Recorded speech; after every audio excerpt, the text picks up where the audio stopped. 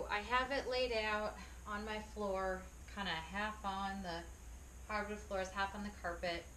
Truly, if this were me, I actually have it on my carpet. Sometimes I have to move my furniture out of the way. We just kind of make it work. I have my backing laid flat. I love to use fleece backing. Fleece or flannel, I like them fluffy, ultra fluffies. I've used those before.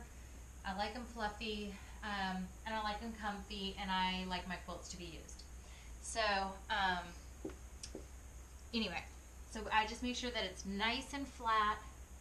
All the puckers are out, everything is out. There's a little bit right here, that's just the bridge, but that's okay. I'm not too worried about that. Then I'm going to lay down the batting. This is a polyester blend, I believe. It's the, actually it might be cotton. It's the warm white, and I buy it by the yard, and I buy just a ton of it. And then this happens to be a scrap, and so I'm going to use this. It's pretty thin loft because I'm using a fleece backing, so I tend to use thinner flannel. You can see that. Pretty thin flannel. Or I'm sorry, not flannel, I'm sorry, backing. But that's because I do the fleece lining. If you are going to quilt this with a domestic machine, you're going to want some tools of the trade. Some things that I use is, this is a pincushion box. I just took the top off right here, and I have a bunch of pins. I prefer the 1.5 to 1 3/4. I think 2 inches is actually too big, but so like this size pin, I'll put it in my palm. Okay, so you can see, so I like, and I just have a bunch of these, and I kind of shake them out. You're gonna need a bunch of those. And then the other product that I use is I do use a basting spray. If I'm going to be running it through my domestic machine, we're going to do a totally separate video if you have a long arm, which is the actual machine that I'm going to quilt this on. So this is just going to be an explanatory video because let me tell you, for the last 12 years, this is my process. So I absolutely know what I'm doing with this process. And so I'm just going to kind of describe to you the two differences. So then I would, if you are going to put this through a domestic machine, I would go ahead and I would spray baste down very lightly. And I just do about maybe 2 feet at a time, probably about, honestly, like 1.5 to 2 feet. But I'm going to lay this batting down on top.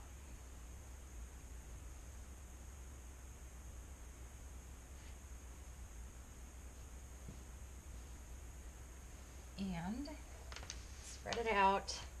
So I'm just going to make sure, again, everything's flat. If you have, here's what I do, honestly, is I kind of lay it out like this. And then what I do is I kind of spray a little bit here, and I'll just kind of like tap this down, spread it out, and then I'll roll the top back. And I'll work in 18 to 2 feet sections after that. Lay this out, make sure everything's nice and smooth. Then I'm going to take my my quilt basting spray again, and the same thing. I'm going to do just like a little 18-inch kind of patch, and I'm going to lay my quilt top on top. So I'm going to just center it. I really want to make sure that I'm close to the bottom. I do like to start, and this doesn't really matter what direction it is. Honestly, I actually do like to start at the top because I want to make sure that my top is all the way pulled up, basically that I have enough backing. So I like to start at the top, make sure it's nice and the top is beautiful if there is a directional top. This one, it really doesn't matter either way. So we're kind of fine either way. But then, like I said, I kind of spread this out, flip this up, spray, pat it down. And you're just patting and smoothing and making sure that everything is covered by batting. And in fact, I can kind of see it there. I mean, look at how much I have over here. So I'm actually just going to recenter it. So I'm going to smooth this out. So now here I am. Now I'm ready to start pinning. If you are pinning to run something through a domestic machine, to me, kind of everything needs to be pinned. I usually pin every 4 to 6 inches. I would take my pins and I would put a pin in each one of these squares. So this is my 9 patch. I would also put 9 pins in each of these, plus really stretch that edge out there and put pins all along there. So on the floor, it's really easy. I have stretched it over a table. That works fine too. I've used binder clips around the edges. That works perfectly good as well. And actually, what I kind of did was I would lay it out like this, spray baste it, and then I would do the binder clips around the outside and then transfer it to the table, kind of lay it over either a dining room table. I have a cutting table that I use. And it does make it makes the pinning part, I would say, easier. I don't know that it goes faster with the transferring because I'm fine working on the floor. You know, this is real life. On the carpet, I do it a little bit different. Here it's pretty easy because I can feel that hard floor.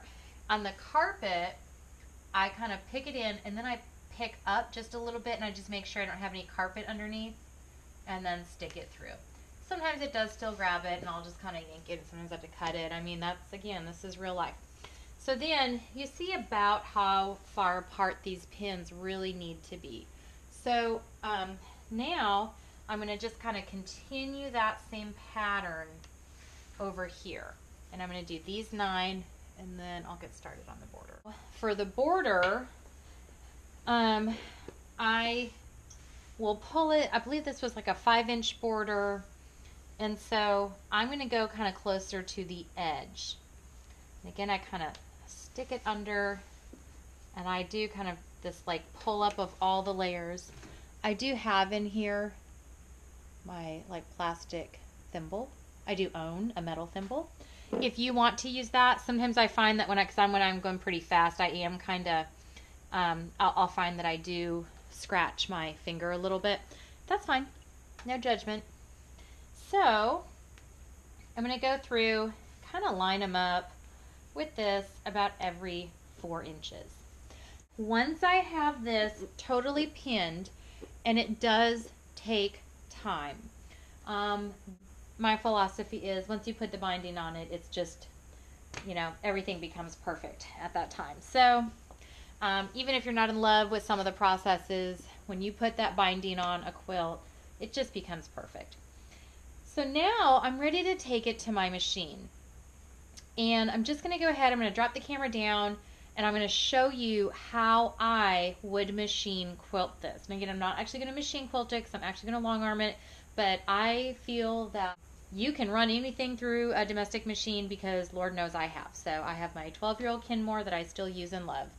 So when you quilt, one thing you need to know, even if you're using a walking foot's help, but when you're pulling, like let's say you're going the straight line, you're really pulling and stretching that fabric, okay?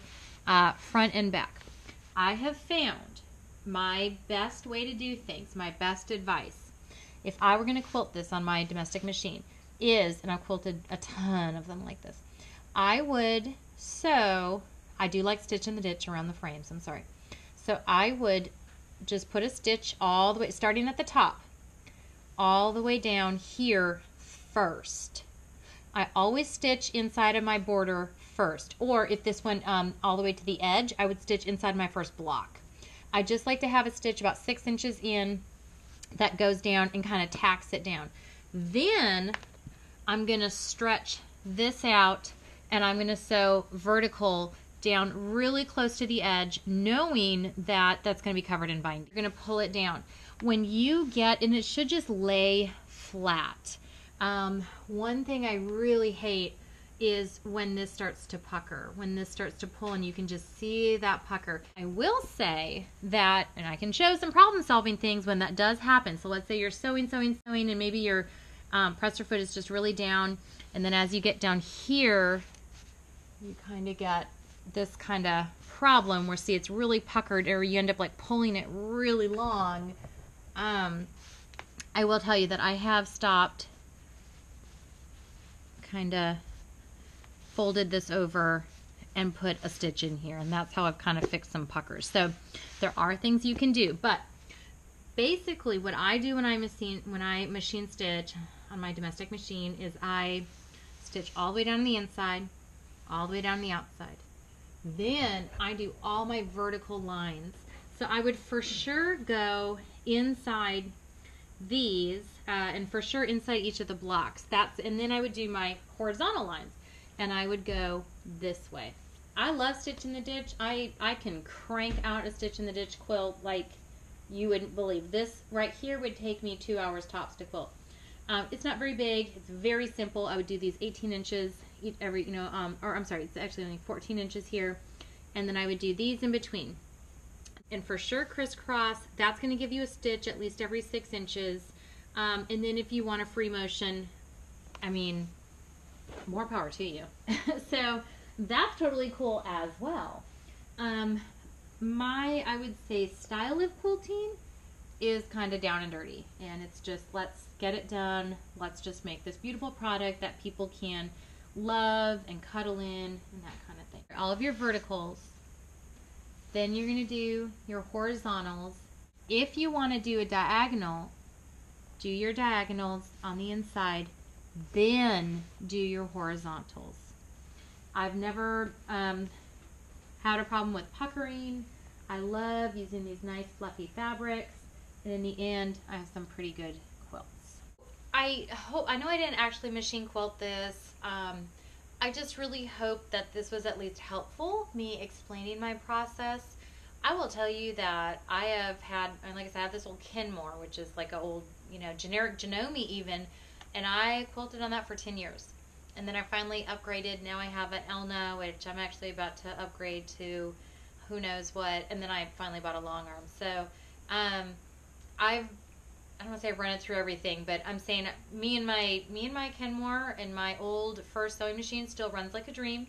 I bring it with me when I travel, and I still do my row by row quilts on that one. So there's a lot of value in them, and if that's what you're sewing on, great. And I really hope, and I feel like that's who my audience might be, is people that don't have the time or resources to invest in these bigger machines because maybe they don't quilt that much, they're kind of new to it. I just want to save you some money. I want to tell you that there's value in some of these simpler machines, and that there's some beautiful things that can come out of them, and you're going to find what works for you. I have found what works for me, and I'm just kind of ready to show people that it doesn't all have to be so by the book and so traditional, because I certainly have found a lot of different tips and tricks that have helped me along the way. So I really hope that this has helped. Leave some comments, let me know if you have other questions about how I would machine quilt. I'm pretty simplistic, honestly. I like to get it done, and I like the quilt to just kind of speak for itself. My bullet points would be, you really do need a stitch at least every 6 inches. So if you have 8-inch blocks, let's say you're going to want to do like a diagonal at the bare minimum, or stitch in the ditch around the block, and then maybe something in the middle. You needed a stitch at least every 6 inches, and then I just wash and dry, throw it in the wash, and I've never had a problem, and people have enjoyed them for years. So I hope this was helpful. I've really enjoyed this. So and if you have other any other questions, just let me know. Thanks. Happy quilting.